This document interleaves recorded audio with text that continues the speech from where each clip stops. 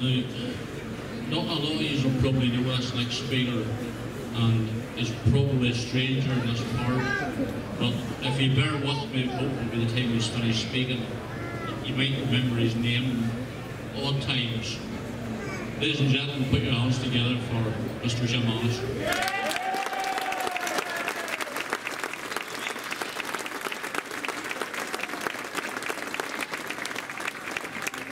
Thank you very much, Mr. Chairman. It's great to be back tonight in Ballymoney, and I want to welcome all our guest speakers to the wonderful constituency of North Antrim here tonight. And I want to particularly welcome our adopted Ulsterman, Ben Habib, who's done so much for this project.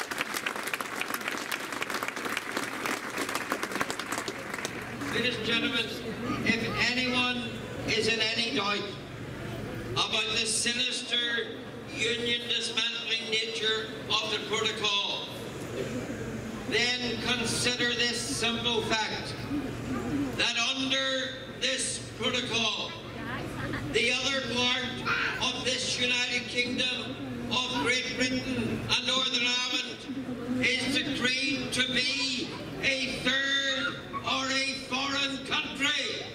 Think of that. Great Britain, under this protocol, is treated as, decreed to be, a foreign country. And we are decreed to be a part, in terms of trade and economics, of the European Union. That is why, and that is what the Irish Sea border means. It signifies that when you leave Great Britain to come to Northern Ireland, you're leaving the sovereign territory of the United Kingdom to enter the sovereign territory of the EU at the port of Arn. That's what it means. And that, of course, is why there are these iniquitous checks on goods. Customs posts signify something very important. They signify that you are indeed moving from one sovereign territory to another. That's why goods are checked, because you're leaving one jurisdiction to come to another.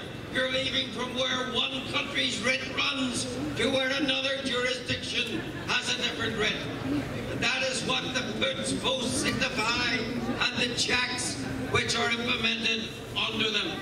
So no one should think for one moment that this protocol has not made fundamental constitutional change.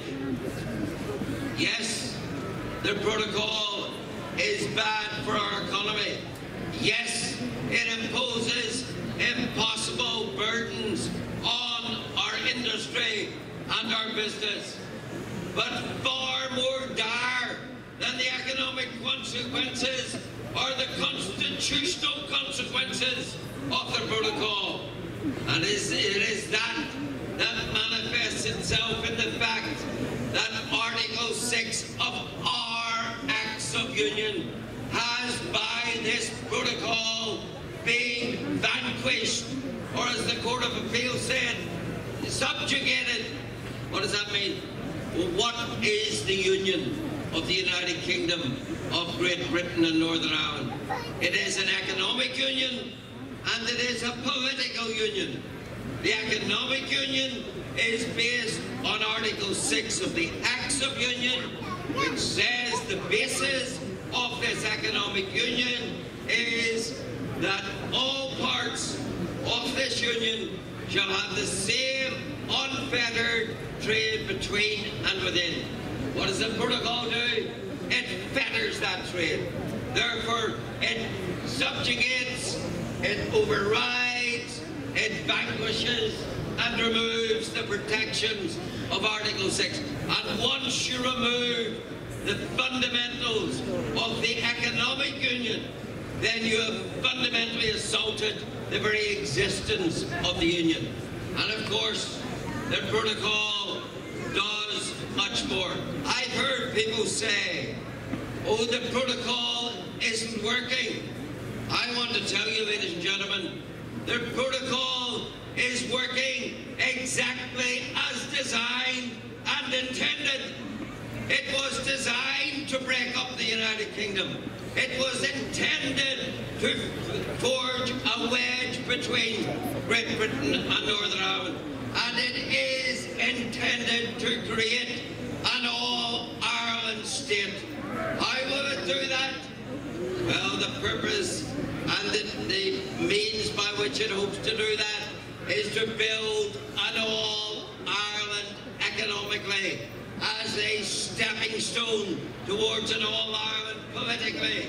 How does it do that? By creating barriers with GB, by making it difficult to trade with GB, by forcing business to look southward rather than to London and Britain, to force economic development north-south, to build an all-Ireland economy in the sure and certain knowledge that it is then a short step from economic unity to political unity. And that is the evil genius and intent of this protocol. And that is why, ladies and gentlemen, anyone who calls themselves a unionist can give no succour, can give no support, can give no time to this protocol, because either we kill the protocol or it will kill the union.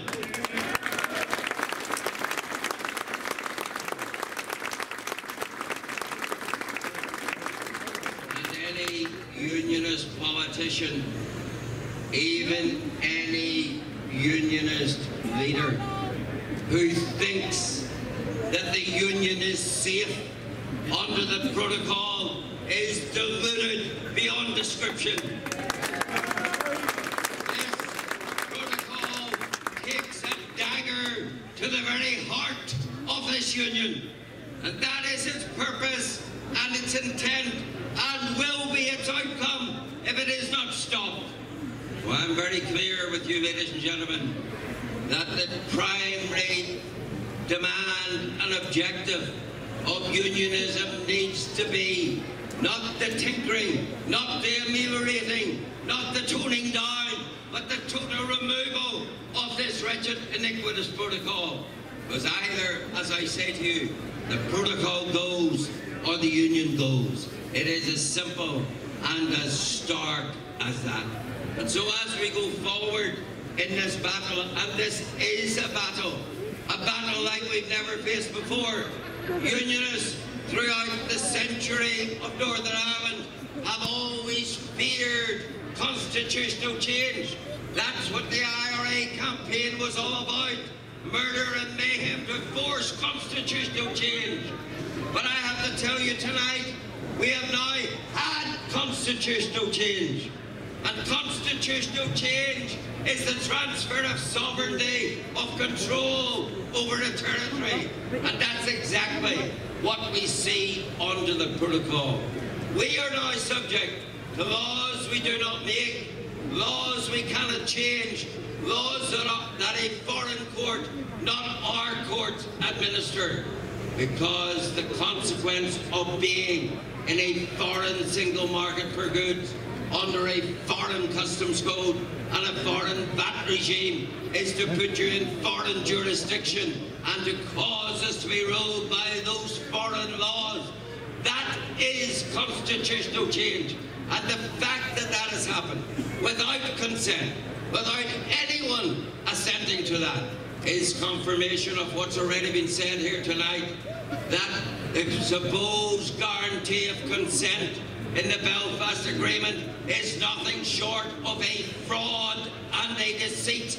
If you can change how your laws are made, if you can hand law-making powers over Northern Ireland to a foreign jurisdiction, transfer sovereignty as a consequence, and you don't have to ask anyone's consent, then the supposed guarantee of consent is fraudulent and deceitful. And that, of course, brings us back to the iniquitous Belfast Agreement, which vaunted the suggestion that nothing could change without consent.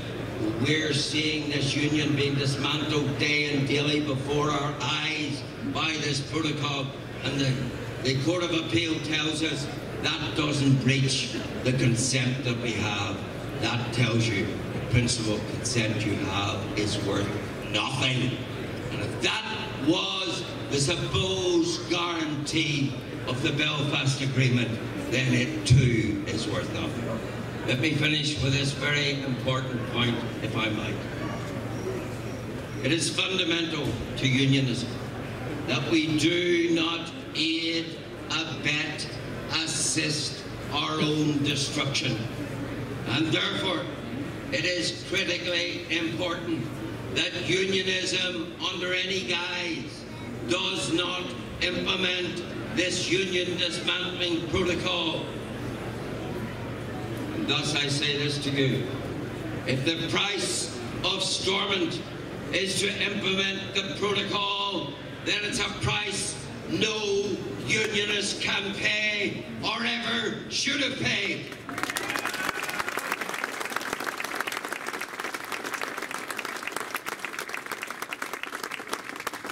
If you could only have Stormont, if you, through your ministries and departments, implement our own destruction of the protocol, implement an Irish sea border that divides and partitions the United Kingdom, then no self-respecting unionist should hold executive office in such a Stormont, because no one should be about the business of dividing our own country up and destroying this union. I'm very clear, as I've been from day one about this protocol. There is no good protocol. There's nothing sensible about the arrangement. There's no best of both worlds. There's nothing like that. All there is the determination of this protocol to dismantle this union. And we, as unionists, must not lay our hand to assisting, to aiding, to abetting that dismantling. And therefore, we need to stand strong. We need to stand firm. If we compromise on this, there'll be nothing left to compromise about. We've given enough. We've nothing more to give. Thank you.